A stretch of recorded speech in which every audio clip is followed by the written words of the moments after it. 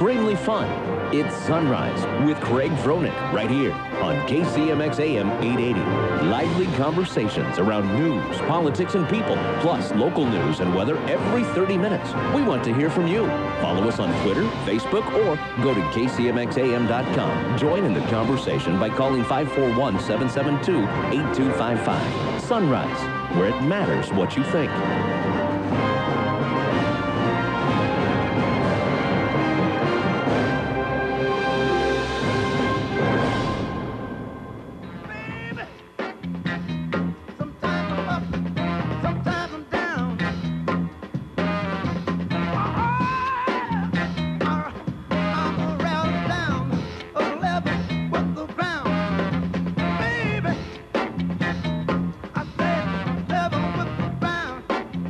Good morning, everybody. Welcome to the Sunrise Show. 7 minutes after the hour. Thank you so much for joining us this morning. About 65 degrees.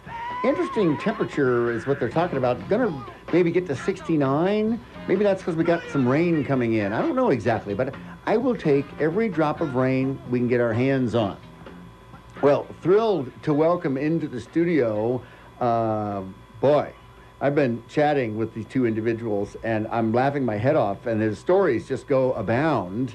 And first, I want to introduce the lab director for the National Fish and Wildlife Forensics Laboratory located in Ashland, Ken Goddard, and of course been there for a number of years, and it's a fascinating place, and thankful that Ken has a chance to get in. Of course, gets pulled into Washington, D.C. every once in a while, but mostly handles all of the mailed, I guess you'd exhibits, evidence, forensic evidence from around the world, from agents, federal agents all over the world, related to poaching and all of those different things, illegal activities, and he is the center of that. I also want to welcome in Dave Sidden Jr. He's the executive director of Wildlife Images over in Merlin. You can get to the website, wildlifeimages.org, and Dave's been a frequent guest on our show, and all kinds of things happening. But Ken, I want to welcome you into the studio. Thank you very much. Thanks for coming in, and Dave, great to have you in here. And boy,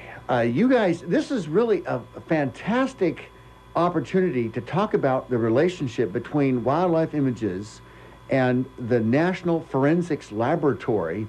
Who wants to start? We probably should explain that we've never been allowed to do this before. That's true, yeah. There may be a very good reason. We'll find out. Exactly. So, Ken, talk about the National Forensics Laboratory and what the use is, because you've got evidence and you are inundated every day of the week with evidence, and it's always remnants, leftovers, dead animals, feathers, right? Bones, those kind of things, tusks, all around the world, and yet we're dealing with Wildlife Images, and they deal with nothing but live animals. So, Wildlife Images is a source of mental health for us, I think. We're dealing with pieces, parts, products, dead stuff. One of our jobs is to figure out what the victim is before we can determine if a crime has been committed. Then we try to use the evidence to link suspect, victim, and crime scene. And some of the stuff is pretty horrific. Some of it's pretty stupid. It gets depressing after a while, and Dave's dad started the whole thing. So, when I was down there groundbreaking for the lab, he walked up to me in this leather fringe jacket of his, looking like something out of the forest area, and said, "The federal government's going to drive you nuts, aren't they?" And I said, "Yeah, probably." He said, "That starts happening, Wildlife Images, you got an open invitation." And sure enough, it wasn't long before my boss started driving me nuts. And I called him up and said, "Hey, can I come out there? I'd like to see what you're doing." Well, that started this interesting friendship with his dad, and then Dave and I got to meet each other, and we've been having fun ever since. Yeah, it's a long-time relationship, and you got to meet Grizz, and... That's one way of putting it, yes. yeah, he got to meet Grizz, for sure.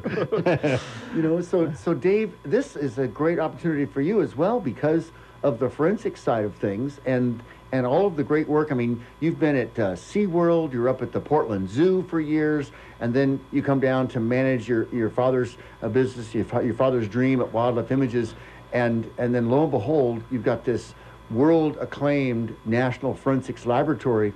The next thing is the relationship. How does that, explain that a little bit. Well, my father was sort of like a bigger-than-life sort of character with 1,000 stories, so he and Ken hit it off immediately.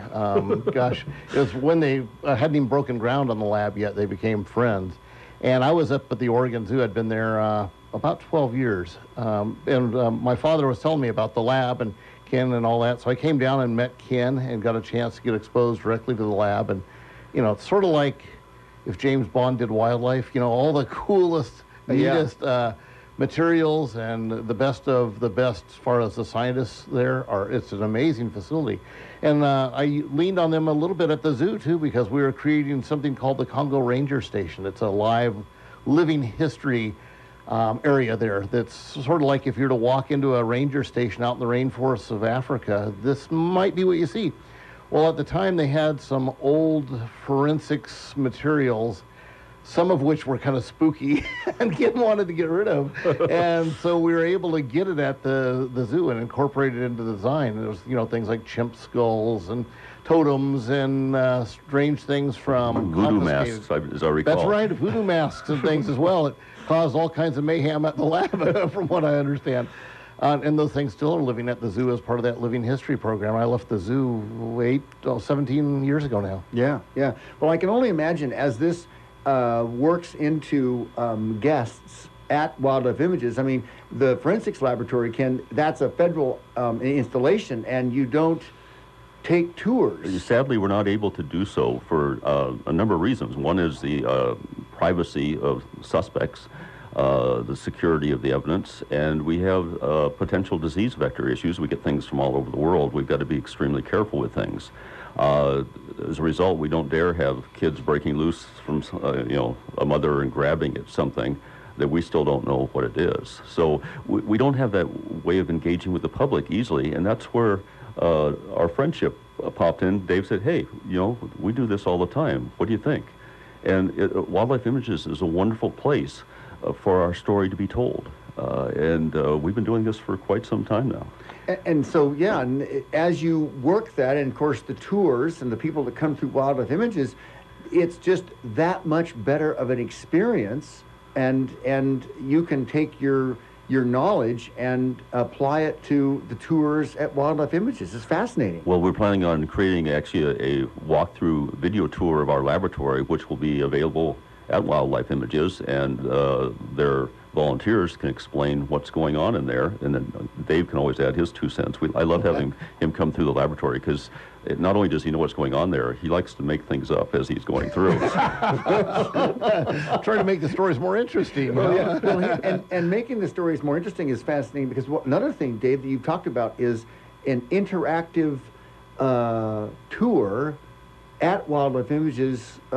Explain that with the grant. There's a possibility of a grant coming through to offer that interactive tour with folks as they are on scene there. Yeah, we're trying to raise the bar with our educational programming, what we offer on grounds, give people more depth of the wildlife experience. You know, our first line, of course, is to get people to experience animals one-on-one. That first contact is critical. But there's a lot of things that they don't understand that goes on behind the scenes to keep a healthy animal population going out in the wild. Some of the forensics evidence and the materials that they are generated from the lab and the things that they do are amazing. And the public rarely gets exposed to that and the research they've conducted and the facilities.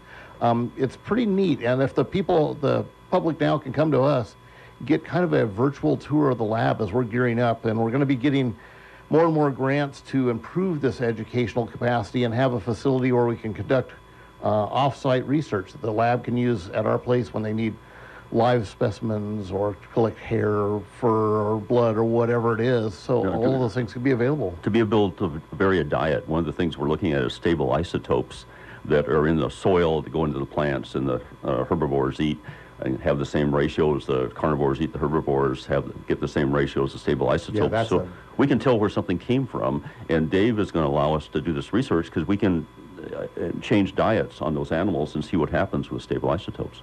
Yeah, see, this is fascinating. I mean, this is just kind of tip of the iceberg as far as all of the science and research you could possibly do on this. I would think that the federal agents from around the world, this is going to get their attention as well. Well, hopefully. We've taken on something new, which is trying to figure out where a plank came from. what species it is. I mean, if you have a tree, you can generally figure out what you've got. A Doug fir is pretty obviously a Doug fir. Right. But if you got a 2x4 by 8 foot stud, it's not necessarily obvious, what the species of that is, and there's 150,000 possible species of trees. So we're trying to work that out with morphology and genetics, and this is something else we may be able to work with because they've got quite a collection of trees out there. Well, yeah, and part of this whole education, I mean, it's Wildlife Images and Rehabilitation Center, and you can go to the website, wildlifeimages.org, but I tell you, Dave, this is great related to research for school age, but middle school, high school, but also college students now. I mean, you're now going to be reaching into this research, and as you build this new, I'm not going to call it an event center, but more of a, what would you call that main area? Well, we're looking at, I don't know that we really have a proper label for it, but it'd be a pretty good sized building that we want to get a grant for that would incorporate research, the rehabilitation, the education, and our retail area. So hopefully 3 parts of that will generate revenue to support the hospital end, which always uses revenue. So yeah, we try to make everything as balanced as we can when we're building out there. One of the things we did was set up a CSI training program for wildlife, and it was a lot of fun. We had some interesting fake animals and walked ourselves through the paces. I love that. We've got Ken Goddard. He's the lab director for the National Fish and Wildlife Forensics Laboratory in Ashland, in the studio with us this morning. We've also got Executive Director Dave Sidden from Wildlife Images, talking about the relationship there and this upcoming research center there at Wildlife Images. We've got to take a quick little break. We'll be right back. More on the Sunrise Show after we return.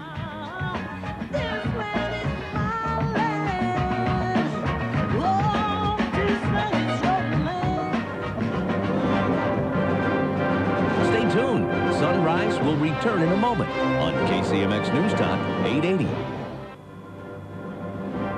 A little bold and extremely fun, Monday through Friday, 6 to 9 a.m. on KCMX AM 880. Lively conversations around news, politics, and people, plus local news and weather every 30 minutes. Here's Craig.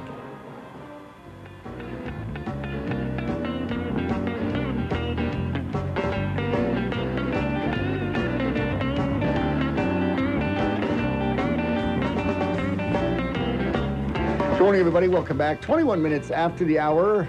Continuing on with the lab director from Fish and Wildlife in the Forensics Laboratory in Ashland, Ken Goddard, and then Dave Sidden Jr., the Executive Director for Wildlife Images. And we were just talking during the break.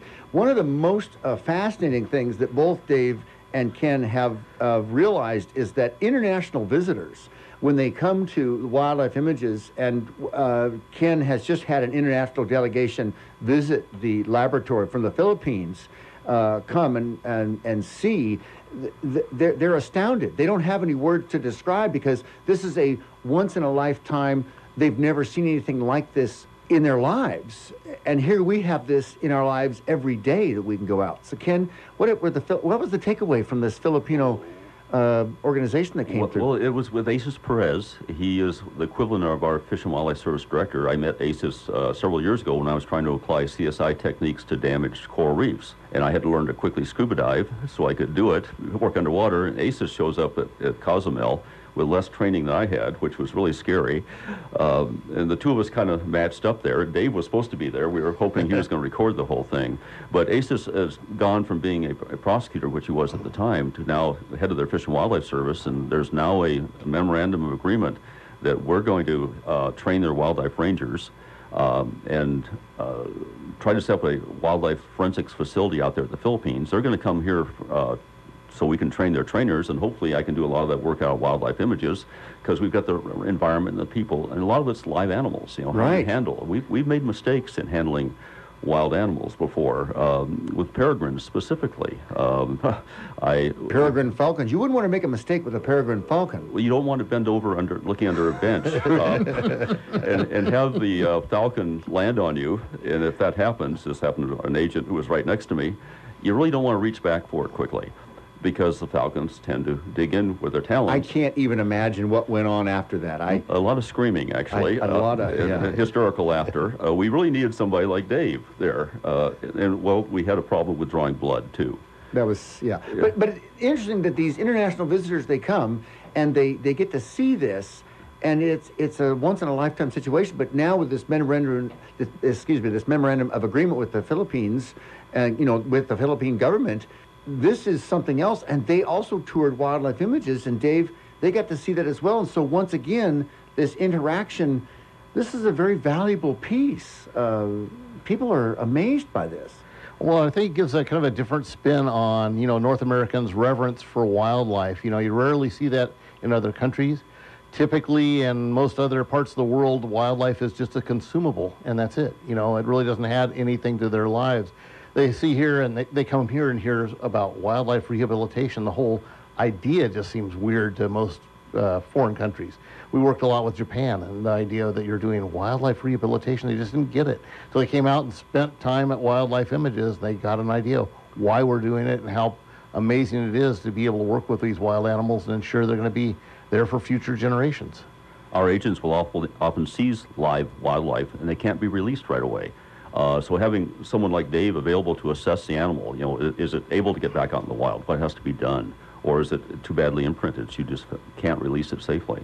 We need that expertise. This is an incredible opportunity. I mean, worldwide, right? The agents are worldwide. And Dave, you could take a call at any given moment, forwarded from Ken's shop, and say, hey, we've got an agent in such and such, and they need help with this. Boom, there you are. Yes. Absolutely. Yeah, there's a lot of things we really don't want to handle.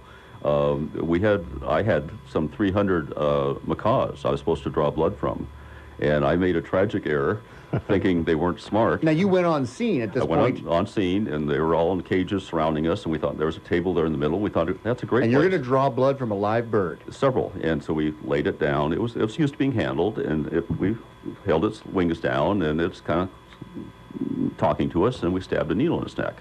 We then had a 2-pound grizzly bear in our hands that was extremely upset. We didn't realize the other 299 birds were watching the whole thing. 3 days later, we were absolutely deafened, cut to pieces, every piece of clothing we had covered with parrot poop. We could have used someone like Dave on site. I can't even begin to imagine what that chaos was like. Oh, it was memorable. Oh my gosh. Well, it's just fantastic, and of course, we have a great opportunity to tour Wildlife Images and take advantage of that. And Dave, the volunteers that are out there, I talked about this earlier, they spend so much time behind the scenes, handling the animals, the hospital that's there. People from all over the region bring animals night and day to Wildlife Images. I mean, the numbers are staggering. You said you handle over 1,000 animals a year. Absolutely. Over 1,000 animals a year on intake. Not a lot of them survive because they've been hit by vehicles or damaged or things like that. And it's 50% of the animals don't make it, but then, 70% of those animals are released back into the wild, I believe? Right. So our ratios are extremely high for a rehabilitation center. Typically, most rehab centers run about 30%. We're over 50 and doing better every year. So we really are proud of our ratio and what we're doing. It's a huge thing to be able to do. And, we have to do it as privateers. There's no funding for state or federal agencies to pay for that. So we have to come up with the money every year to pay for the vet bills, the medication, the staff, all those other things that make the thing work. Yeah. Dave, we've got a phone call coming in. Let's see if we can get this. Good morning. You're live on the air. Who's this? Good morning, Craig.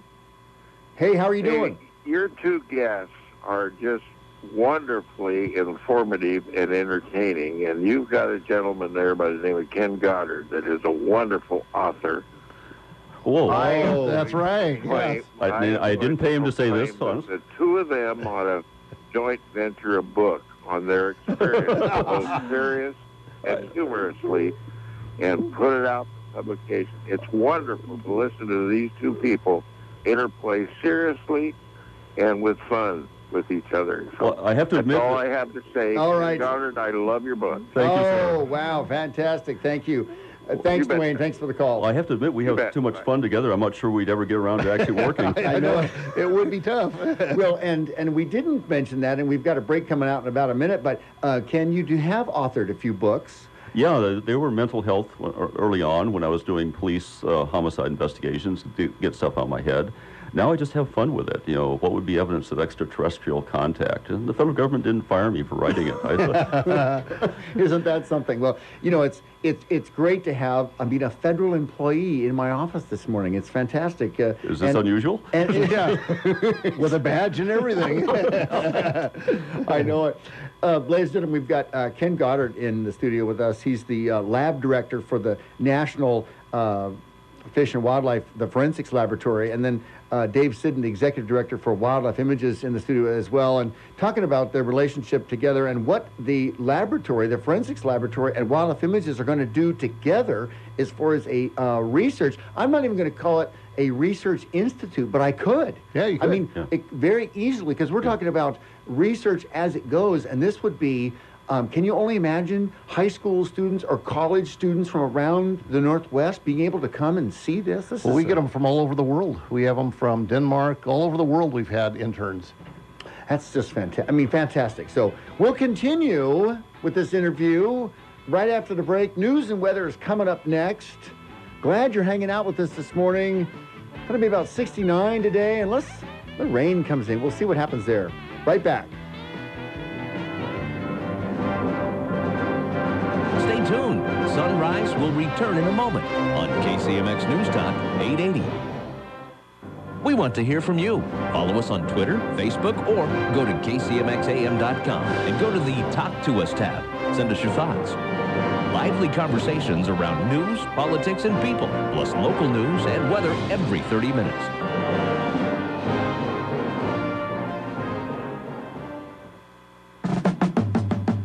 How sweet it is to be loved by you. How sweet it is to be loved by you. I needed the shelter of someone's Good morning, everybody. Welcome back. 33 minutes after the hour, continuing with Ken Goddard, who's the lab director for the National Forensics Laboratory in Ashland, and Executive Director Dave Sidden from Wildlife Images. You go to wildlifeimages.org. Fantastic. And we haven't had a chance to talk about Camp Eek. All the educational things going on out there at Wildlife Images. It's fantastic. And, of course, I can't even imagine being a kid and having an opportunity to go to camp with wild, live animals like that. Dave, it's unbelievable to me that, how is camp going out there? Oh, the camp is doing amazing. Last year we had a really bad year because of the fires and all the smoke. This year they're making up for it. I think this week we have 23 campers in Camp Eek, and it's amazing times, and we've got more animals for them to interact with and deal with now more than ever, and they get to ride our new bus. Yeah, the expedition transport, right? Yeah, absolutely. Through Grants Pass, it's making different stops. So tell us the stops real quick. There's 5 stops in Grants Pass. Starts off at the Black Bear Diner in North End of town, picking up the kids and adults that want to ride out to Wildlife Images. Then it proceeds into the Redwood Hotel. It picks up people there. Then to 6th and G Street downtown Grants Pass, there's a stop. Then it goes down to Hellgate, and then finally over to the lodge at Riverside. So it picks up in 5 different places and runs the people back out to Wildlife Images for their tour, and then brings them back into town. It does that 3 times a day. Yeah, it's fantastic. And of course, if you see this expedition transport, it's dark green, right? And it looks like it's right out of a set of Indiana Jones. It is absolutely perfectly done. And what a treat. I bet the kids love it. Oh, they absolutely. They want to ride on it even if it's just going to get gas. It's just such a cool vehicle. And when I came up with the idea, it was sort of like, can we really pull this off? And thanks to people like, Evergreen and Hellgate, sort of the partners that got into that thing, they pulled it off big time. You would have to have a fleet of these vehicles. We could probably use a fleet of these vehicles. Yeah, it's going to be extremely popular during the off season. It'll be used for wine tours and all sorts of things, and it's a great, it's a traveling billboard for us. So it's a good chance for people to get exposed to what we're doing. Exactly. Well, it's an opportunity, and wildlifeimages.org is the website. They've redone that. You can check it out. do yourself a favor this summer and get out to Wildlife Images. They're open year-round. And I don't have the... Dave, give me the phone number. 541-476-0222. Yeah, it was the 476 part that I got. Didn't want to mess up. We've got Ken Goddard in the studio with us this morning as well. And talking about the relationship with the forensics laboratory and your agents around the world and utilizing Wildlife Images, that you have now, because of this live research area so close, any of the research, and you just mentioned research coming up, you can now set up a scene that they could forensically go through a dry run. Well, we're actually going to be training the trainers, training senior rangers from the Philippines and from most likely Kenya first. We'll be coming out here, and we're going to set up scenes probably using roadkills to mimic an elephant rhino and work them through a crime scene investigation. And it's going to be a lot safer than doing it in Kenya. As was explained to me, they've got a problem. When you do that out in the Kenya training ranges, the hyenas and lions show up and walk away with your exhibit. I probably need a change of shorts about that time.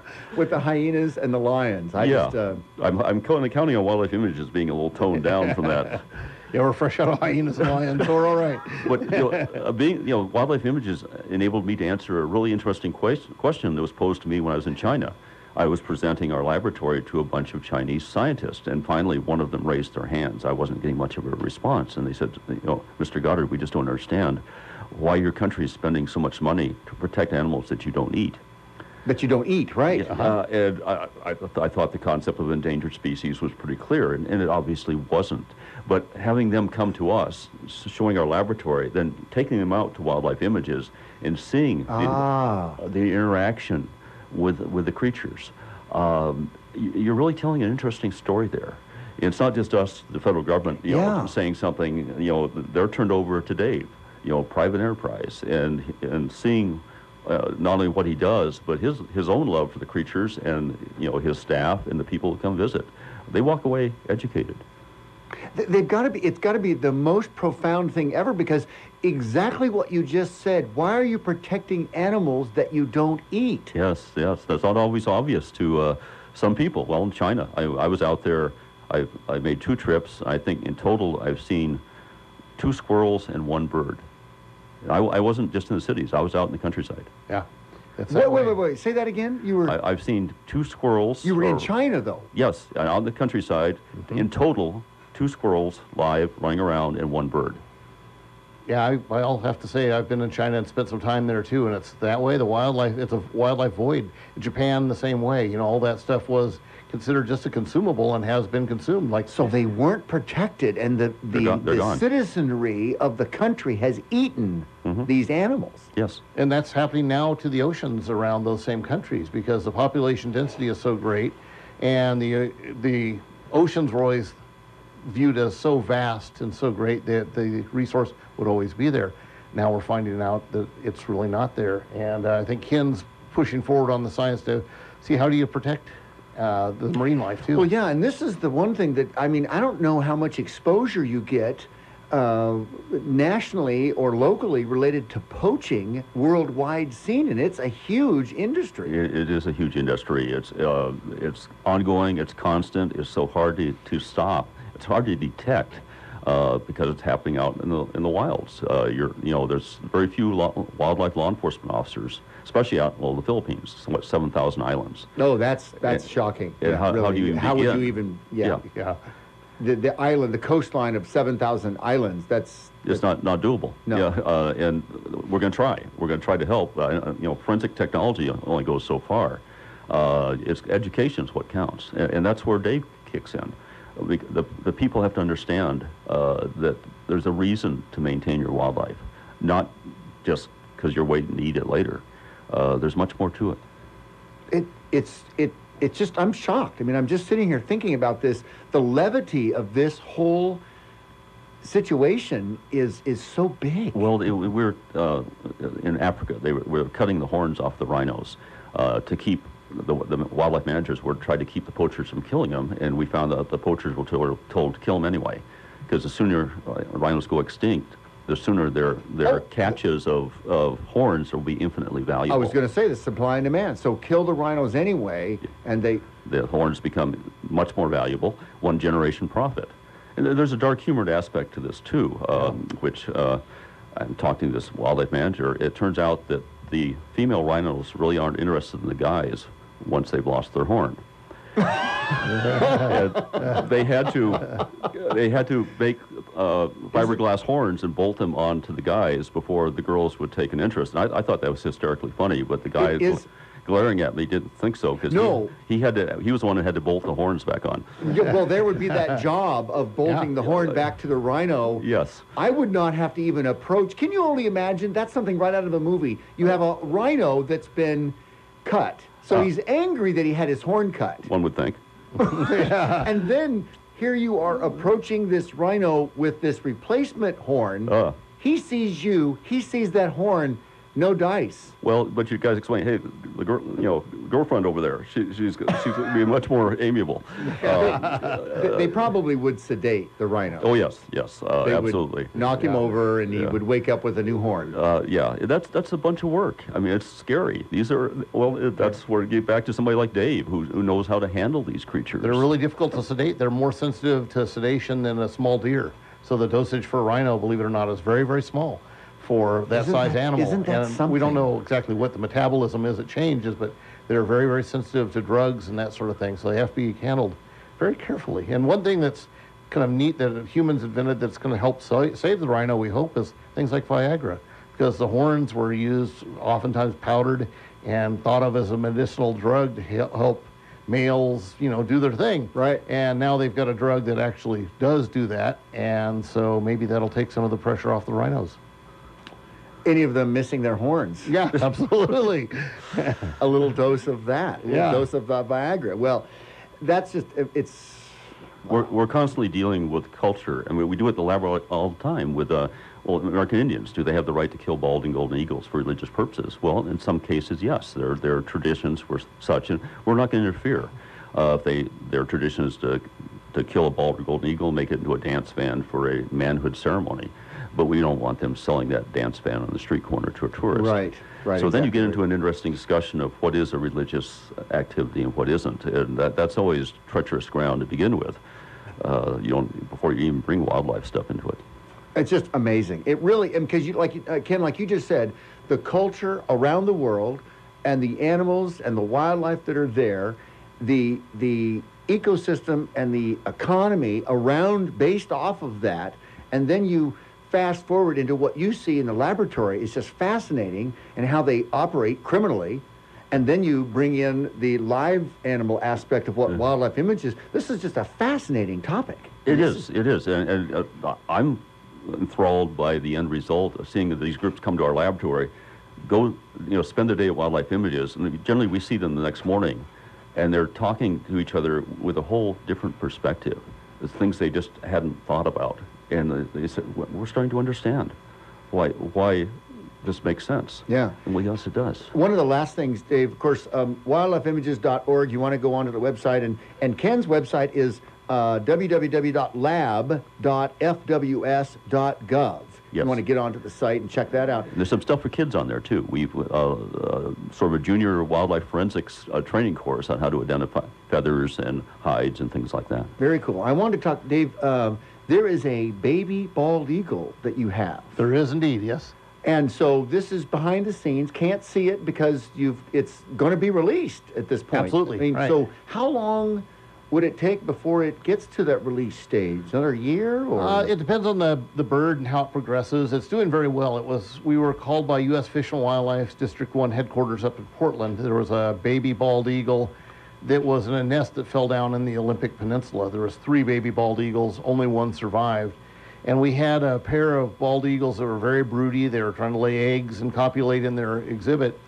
I'd shared that information with the Fish and Wildlife, and they said, gosh, would you consider taking those 2 birds off of public exhibit, putting them into an off-exhibit area, and then introducing this young bald eagle and see if they'll foster raise this baby eagle. And we didn't know if it was going to happen or how it would happen and all that, but of course we agreed to doing it.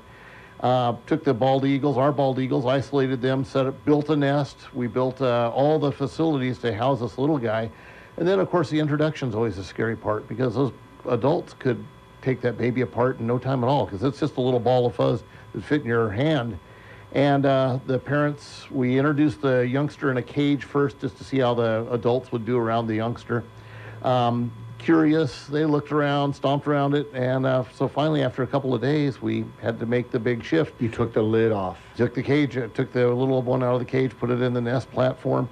Within 5 minutes, the female was feeding that baby, pulling meat off of bones and feeding the baby, and it was so neat to see that. So now she is extremely protective. Whenever we walk back to feed or whatever, boy, she wants to take you on. It's like, don't get near my baby. And so isn't that something? That's the best situation in the world. If you can have the parents raise the babies, they grow up knowing they're baby bald eagles. They know how to relate to other eagles. They'll be good candidates for breeding and reproduction in the future. And hopefully this year we'll be able to take that youngster out and release it back into the wild. Unbelievable. And that comment, I'd say something about the generosity of this guy. They had an eagle that was injured, and they probably spent several thousand hours rehabbing the whole thing, he and his staff. He called me up and said, hey, you want to do something fun? I said, what's that? He said, you want to release an eagle? I hadn't done a lick of work on that. I got to go out there holding this eagle in my arm. Well, you have to think, I mean, this eagle with this claws and this beak and... he gave me gloves, I've got this on, and he had it hooded, and it's big. And he said, okay, you got to throw it up high, otherwise it's going to land back on you. You got a problem. And he unhooded it. I flung the thing up there. It flapped its wings, took up, started coming back towards me. I have no idea how to, deal with an eagle on my arm like that. Flew over my head and soared away. It was such a wonderful feeling that I got to enjoy thanks to my buddy. I owe him deeply. I mean, this is just, I mean, I'm not going to say this is an everyday occurrence, but Dave, with you and the animals, you are just world class, and all of your group, your crew out there, they really, really do a great job. And I was talking to our audience earlier, you can tell the animals are happy, they're healthy, and they're enjoying their existence out there because of what you do. Well, I'd like to think so. And, like the experience with Ken and seeing somebody like that release the eagle and to see that inside, it changes your life, your perspective, definitely.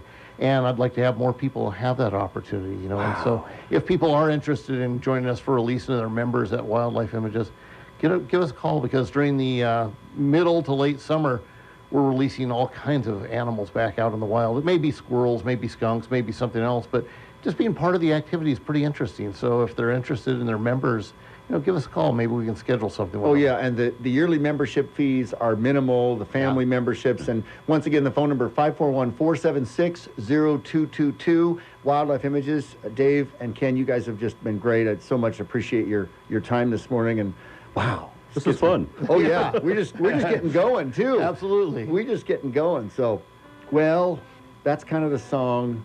We got to go. I want to thank Ken Goddard, the lab director from the National Forensics Laboratory in Ashland, for coming out. Thank you so much. And Dave, thank you so much for coming over from Wildlife Images this morning. And just can't wait to hear more great animal stories from everything. Glad to do it. Yes, all right. Thank you much. All right. We'll be right back. More on the Sunrise Show. We return. About 65 degrees out. Oh, okay. I'm all jacked up now. Back after this. Even rock and roll, can music save your mortal soul? And can you teach me how to dance real slow? Stay tuned. Sunrise will return in a moment on KCMX News Talk 880.